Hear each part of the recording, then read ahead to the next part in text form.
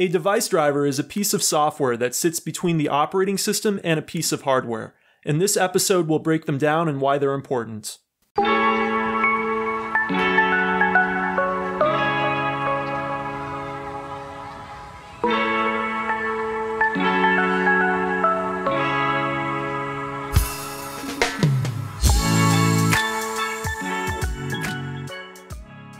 Welcome to Kopec Explains Software, the podcast where we make computing intelligible. All right, Dave, we're going to talk all about drivers today. So, what is a device driver? A device driver is a piece of software that sits between the operating system and a hardware device. Its purpose is to facilitate communication both ways. For example, you might have a digital camera. Your operating system at some point might want to say to the camera, "Hey, do you have any pictures available?" And when it requests those pictures, the camera might want to say back to the operating system, "Here's the pictures." Well, the camera speaks a particular language, so to speak. It has particular commands that it expects for both making those requests and also for transmitting those images back to the operating system. The device driver understands that language. It understands how to communicate both ways with a hardware device. All of that intelligence has to be encoded somewhere in software. And so we have one device driver for all of the different hardware devices that are hooked up to the computer. So device drivers are pretty necessary for a computer to function. Yes, absolutely. So these are very low-level interfaces. Right, and the people who develop them are really low-level programmers. They understand how devices work at the bit level. Oftentimes, they're working in low-level programming languages like C or C++, and they're working with particular interfaces that have been developed at the operating system level for those device drivers plugging into the rest of the operating system. So they have to actually understand two different things. They have to understand how the devices work at a hardware level, and then they also need to understand how the operating system works at a low level as well.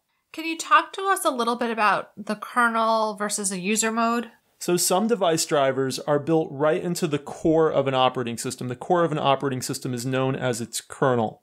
And some operating systems support device drivers that are actually sitting almost at the same level as a standard application. So as something like a web browser or word processor. There are benefits to both kinds. The benefits of device drivers that are at the kernel level is they might have slightly faster performance because there's less of a communication overhead between the device driver and the rest of the operating system. And it also usually means that the device driver is going to come built into the operating system, although of course user mode drivers could also be bundled with the distribution of the operating system. However, the big downside is if a device driver is in the kernel and it fails, it has a bug in it or something goes wrong, it's possible it could take down the entire operating system, take down the whole computer. Whereas if a device driver is user mode, the benefit is that it's isolated from the core of the operating system. And therefore, if something goes wrong, it's not necessarily going to crash the entire system. What's a generic driver? So there are some whole classes of hardware that we can cover with a single type of driver. Let me give you an example. A lot of USB mice are basically the same thing. They have two buttons, they have a little scroll wheel, and they have some way of indicating how they've slid across a surface. So we can usually have a single generic USB mouse driver that'll work with almost any USB mouse without it needing to be specific to just one manufacturer. So whether you have a Logitech mouse or you have a mouse designed by a no-name company, that all those mice might work with one generic USB mouse driver. Now, if you have some special features that are particular to your hardware device, then those features might not be supported by a generic driver. For example, maybe you have a Logitech mouse that has some additional buttons on the sides that have special functions. The generic mouse driver is not going to know anything about those special buttons. So in that case, Logitech would have to go and develop a specialized driver that you as a user generally would have to install yourself. You might need to download it from their website. It might come with some kind of media that came with the mouse, or it might be that your operating system is smart enough that it knows to automatically go and retrieve that driver when you plug in the mouse. But it's often going to need to be a separate driver than a generic driver if there's anything special about the mouse. So a lot of devices can actually be covered by generic drivers, and operating systems like Windows, Mac OS, or Linux are going to come with a lot of generic drivers built in, and they're even in modern distributions going to come with a lot of specialized drivers built in. But they're not going to have a driver for every single possible device, and the generic drivers are not going to cover every single possible device. So this is why we sometimes have to go through the song and dance of going to a manufacturer's website and downloading a specialized driver. And there are often different drivers for different operating systems. That's right. So the three major operating systems, Windows, Mac OS, and Linux, all have different ways of programming device drivers. So you can't just take a device driver from Windows and simply go as a software developer and easily recompile it for Mac OS. You really need to go write it again from scratch. So this is actually a big burden on hardware companies. They need to go and maintain these drivers not just for the three different operating systems, but also often for many different versions of the three major operating systems. Sometimes the interfaces for these device drivers even change. For example, if you have an old device, let's say one that you were using back in the 90s or early 00s, it would have had a device driver for something like Windows 98 and maybe Windows XP. Those device drivers might not necessarily work anymore under Windows 10. So now if the device manufacturer did not go and make a new device driver for Windows 10 for that device, you may be unable to use that device with a modern version of Windows.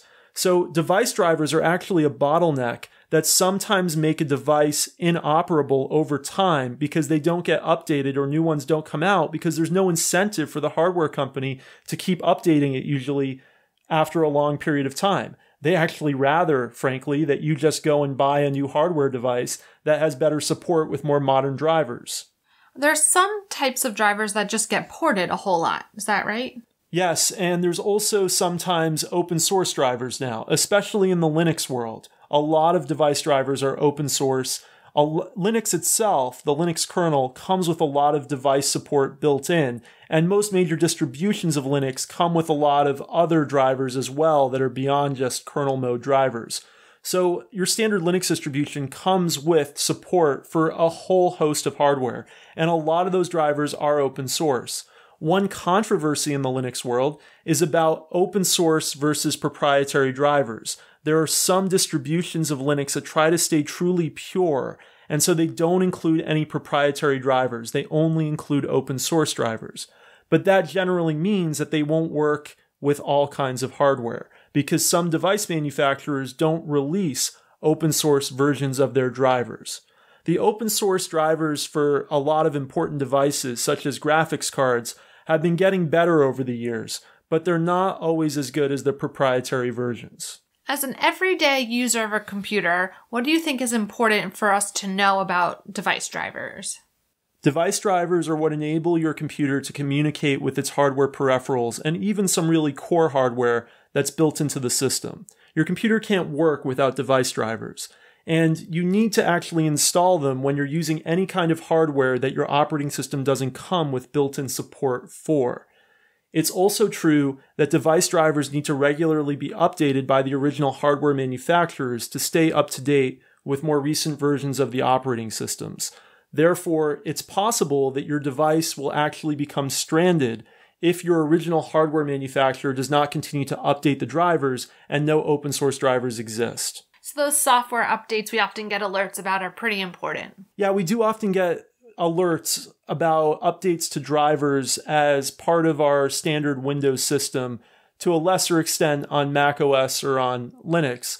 And those updates often include security vulnerability fixes, bug fixes, and yes, sometimes compatibility fixes as well. We're still in a much better world than we were in the old days of Windows, when there would often be conflicts between varying devices and their respective drivers. Today, drivers are much more isolated and much less likely to cause actual conflicts on your system.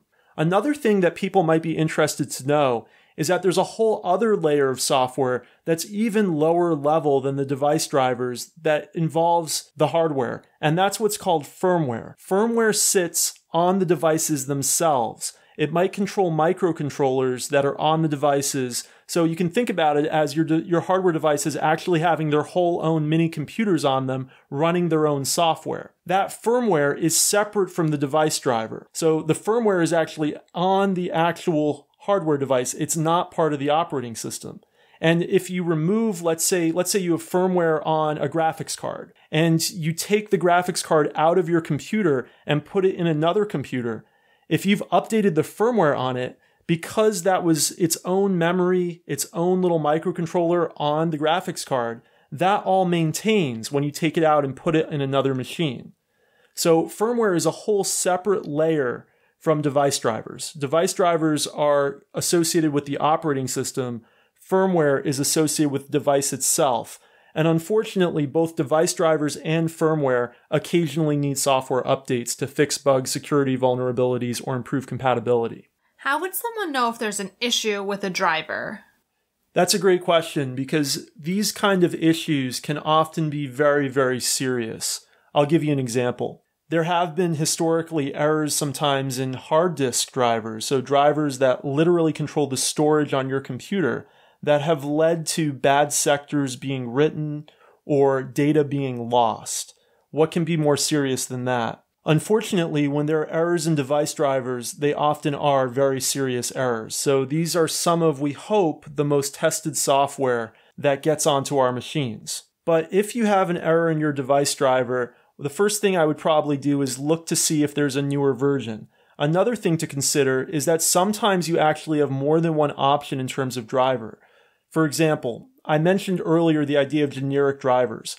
A lot of your hardware can work with generic drivers built into your operating system, but oftentimes an alternative is that there will also be a proprietary driver that's available from the device manufacturer. Let me give you a specific example. I have a printer from Brother that has built-in support in Mac OS for printing to it due to a generic driver. However, that built-in driver doesn't support all of the different features of the printer, such as some quality options. So what I've done is I've gone and I've installed, once I noticed that, a proprietary driver from Brother from their website that added that additional functionality. So sometimes you might not even realize that you're not even using the best possible driver for the hardware that you have.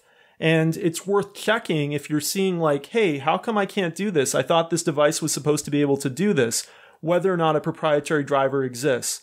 But to answer your question, it can sometimes be hard to tell whether a bug is coming from a driver or if it's coming from a higher level in the software stack. But because when there are bugs, though, in device drivers, they can be very serious. How can I tell what drivers are installed on my computer? All three of the major operating systems have tools for doing this. Since most of our listeners are probably on Windows or the Mac, I'll mention the two tools for those operating systems. On the Mac, you can go to the Apple menu, then go to About This Mac, then go to System Report, and within there you'll see all of the hardware connected to your computer, and you can click on the different pieces of hardware and see what driver is connected to them. On the PC, if you go into the Start menu and you go to Run and you type Device Manager, Device Manager contains a tree-like structure that shows you all the devices connected to your machine, and if you drill down, you can see what drivers are associated with those devices. Also, when you plug in a new device on either system, you'll often get a pop-up that asks you about the device and whether or not you want to install the device driver. Sometimes it'll install the device driver automatically for you, but just pay attention to the pop-ups you see when you first plug in a new device. Well, I think that's all for drivers today. All right, thanks for listening to us this week. Rebecca, how can people get in touch with us on Twitter? We're at Kopec Explains, KOPECEXPLAINS. Thanks for listening, and we'll see you next week. Bye.